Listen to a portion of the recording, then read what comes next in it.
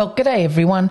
I did a post recently talking about why I returned my 8GB Mac Mini for the 16GB Mac Mini, and in fact I'm going to go over a few of those things in a new video soon. Everyone was worried that they couldn't upgrade the RAM and also the storage on these motherboards. But it looks like you can, but that comes with a really big catch. Let me just show you the article that I'm talking about.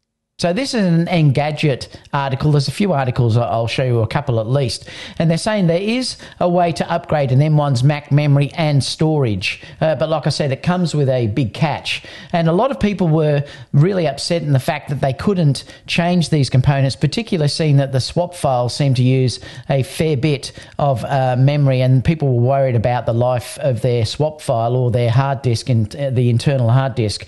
So what they found is, Mac Rumors actually posted this, that someone in China discovered that you could upgrade or detach the SSD and also the RAM chips to a higher capacity parts. Now, obviously, you're going to have to be able to get these parts. That would be the problem at the moment, but they are showing that it's technically possible.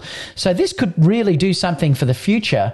And they're saying here that, so you could, in theory, upgrade to 16GB of RAM instead of having the 8GB of RAM.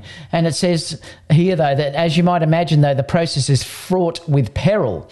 You're removing soldered on chips and replacing them with components you aren't about to find in a store, in other words. So you will basically void your warranty the second that you tried to do this.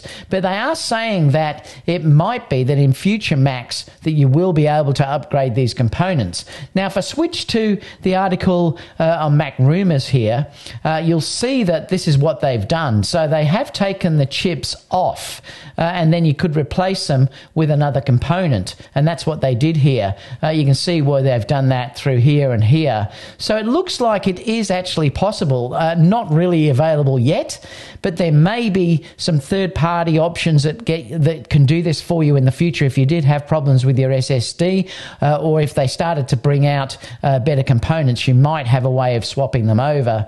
So it's quite an interesting concept. You can see here where they've taken the parts off and replaced them here as well. So let me know what you think about this, because I'll be really curious to know what you think about that. I mean, obviously it's not there at the moment, but it could be something that is really good in the future or handy in the future, particularly with upcoming models and things like that. And, you know, you might be able to find that you could buy these chips. It's going to be an interesting scenario for the future. Leave your comments down below, and I'll see you all in the next video. Bye for now.